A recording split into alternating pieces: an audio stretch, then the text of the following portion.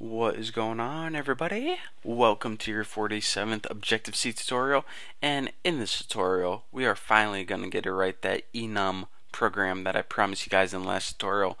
Hopefully you watched my last tutorial, or else you're probably going to be really confused in this one. But anyways, let's just go ahead and dive right into it. Let's go ahead and make our data type to store the days of the week, and let's go ahead and have the user be able to enter Monday, Tuesday, Wednesday, Thursday, actually H for Thursday, forgot about Tuesday, and Friday.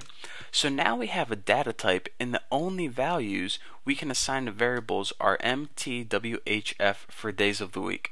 But let's go ahead and do this. Let's go ahead and set Monday equal to 1, and what this allows you to do is sets M equal to 1, T equal to 2, Wednesday equal to 3, and so on and so forth. So now you can kind of use them interchangeably. So now that we have a data type, which is kind of like a mini class once you think about it, let's go ahead and make a blank variable. So enum day, and make a variable called entry that the user is going to enter some information. Now entry, this variable, we could go ahead and set it equal to Tuesday or 0 right now, or not 0, 4 right now, but we don't want to set it equal to anything. We want the user to do that. So right now entry is set to nothing. So let's go ahead and give the user a nice little prompt on the screen that says enter a number of day of the week. The most confusing instructions a user will ever enter the number of day of the week. What the heck? They're probably going to enter like 28th of February, but anyways, we know what's going on. That's all important. So now, in order to have the user be able to assign a value to a variable, here's what you need to do. Scanf, I think I told you guys this before, but I can't remember, and just go ahead and put %i. That means they're going to be entering an integer, either 1 through 5, and we want to store that integer value in the variable entry. So what scanf allows you to do, if I didn't tell you guys before, I may have, allows the user to enter a number, and it stores that number in the variable entry. And these are pointers. We'll be talking about those later on, but that's the syntax for it. Don't forget that ampersand sign. That's not a mistake. So now entry is going to be equal to something after they get done with this. Let's say 3 or something. So let's go ahead and do a switch. And I think I told you guys this before. I can't remember. So we're going to test, when we spell switch right, we're going to test what number they entered. And in our blocks, let's just go ahead and say, in case they entered 1, it's going to treat it as an M. What do we want to do? Let's just ns log on the screen. That day is Monday. Looks good. And then you want to break. I hope I told you guys about switch already. If not, then this is probably pretty confusing. But I'll walk you guys through it anyways. So if they enter 1, then entry is going to be equal to 1. So when it comes across case M, it's going to say, alright, M and 1 is the same thing, so this is true. So I'm going to print out this. So now all we have to do is the easy stuff. Copy this and do it 4 more times. Oops.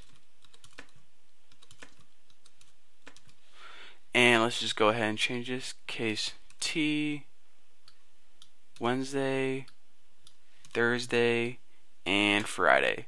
So days Monday, Tuesday, Wednesday, make sure you spell it wrong, Thursday, and Friday. And by default, if they enter something weird like X or something,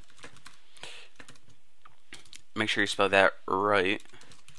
And by default, let's just go ahead and we won't even print out anything, just break it.